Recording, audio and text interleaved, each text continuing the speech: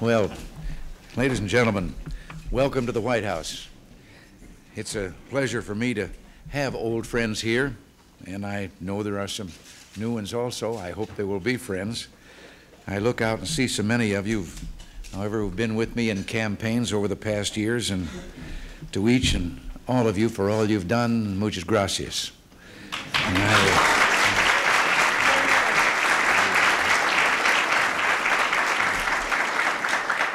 And for you who've played such an important role in getting here, I think at this occasion it's appropriate for me to add mi casa es su casa.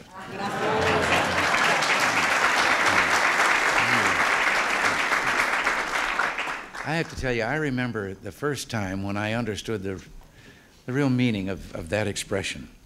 It was during the time I was governor of California, and we had experienced one of those natural disasters that we have there when it rains a little bit more than usual.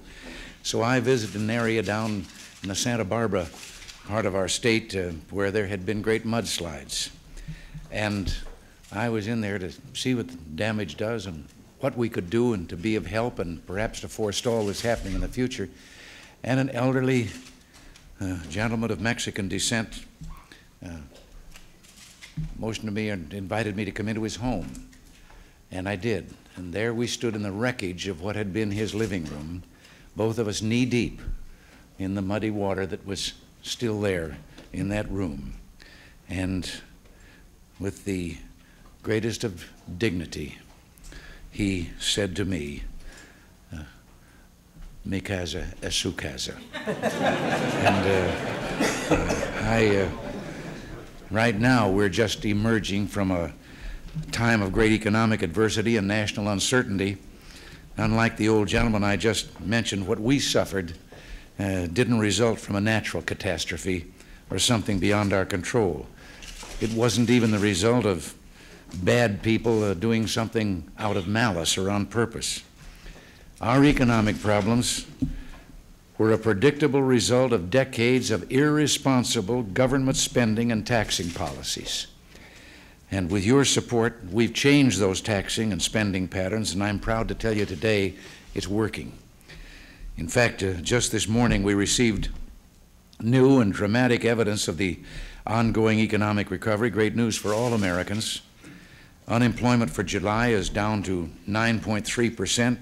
Total unemployment from 10% last month, and the number of unemployed declined by 556,000, and the number of employees on payrolls rose by 487,000, and that means that the economic recovery has added 1.7 million new jobs to the economy since last December.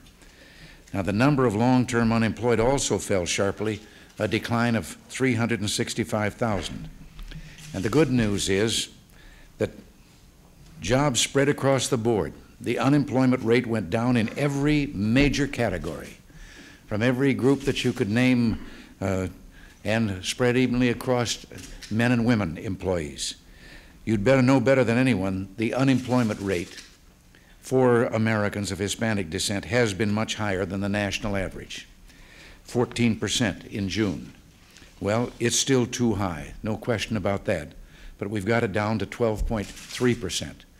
Now, I also understand that many of you come from districts in the country where the national average is not the story in those districts. Unemployment is not evenly distributed according to a national average. Sometimes when we use these figures, it's a little like the man that drowned trying to wade across a river whose average depth was only 3 feet. We know that there are places in this country, and it isn't inclined to any one segment of our society, but due to the kind of employment where there are still pockets of great and heavy employment, and we know this is particularly true along our southern border, many communities down there. So we're going to keep on with what we've been doing until we can eliminate those pockets as well. We know that our economic policies are working, and they are getting Americans back on the job. It hasn't been easy, but we've laid the foundation for a strong, non-inflationary recovery that is benefiting all our people. When we got here, inflation was running at double-digit levels. and had been doing so for 2 straight years. It was the first time that we'd had back-to-back double-digit inflation in 60 years in this country. But we brought it down to where for the last 12 months it's been running at 2.6%. That's the lowest 12-month rate in nearly 16 years. When we got here, the prime interest rate had hit 21.5%. Carefully and slowly, we brought that down to half that amount. And after years of almost no growth and declining real wages, last quarter the annual growth rate hit 8.7%, and real wages are on the rise. Productivity is up, factory orders are up, retail sales are up, housing starts and auto sales have turned around. And let me say, this isn't just happening, as someone would have us believe, by accident. We're restoring opportunity to hard-working people like yourselves to get America moving again.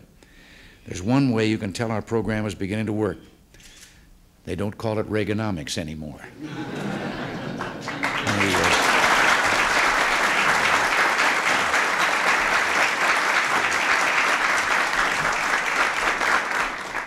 But we've managed to give the people a tax rate reduction and to start, because this is a continuing struggle, to get spending under control. And this is no time to let up. There are those who constantly are pushing to return to the disastrous taxing and spending patterns of the past, and I hope I can count on you to stand with us to make sure that doesn't happen. We can't let the people forget what it was like just 3 years ago. You can remember, our people seem to have lost the optimism that is so characteristic of Americans. Some people were saying America's best days were behind us. Well, together we've turned the situation around and given the American people hope for the first time in years. And before we have a dialogue, instead of me just standing up here making a speech, I'd like to mention one other area which is vital to all of us as Americans. You, as Americans of Hispanic descent, know well that our country had ignored Central and South America for too long. If we're to prevent the people of this important area from falling under the heel of Marxist dictators and spreading instability to our own borders, it's going to take a determined commitment. It'll require economic and military aid and national resolve.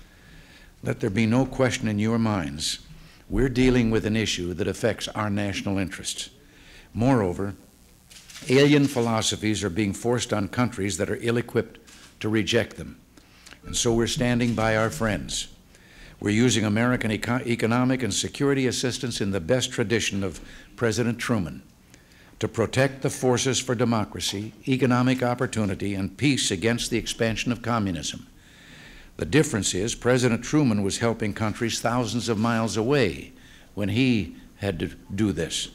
We're trying to assist nearby neighbors who are only a few hundred miles away. And if we run away from our responsibilities so close to home, it won't be our grandchildren, but our children who will pay the price. So I just hope that I have your support in what we're trying to do. It affects us all. You, as leaders in the Hispanic community, can serve as a bridge to our understanding our neighbors to the south. I hope to work closely with you on this and on other challenges that we face. My representative, Kathy Villalpando, a young woman from Texas, will be keeping me up to date on your ideas and areas of concern. We have many fine Americans of Hispanic descent, like Kathy, who are playing major roles in this administration. The number stands at 125 right now. And don't let anyone tell you these people are being brought on board because of their ethnic background. They're hard-working, competent people, first and foremost professionals. And that's why they're in those positions, because they were the best available for the job. So we may like to point out that Hispanics are playing a significant role. Hispanics like Joe Salgado, who comes from California, has been brought to the White House to make personnel decisions. And we're glad to have them. They're fine individuals. And now we're going to have dessert and coffee, and then we'll have some more communication, and I will get to say individually hello to all of you in the other room as we leave here, and I'll get to shake your hands, which I'm looking forward to.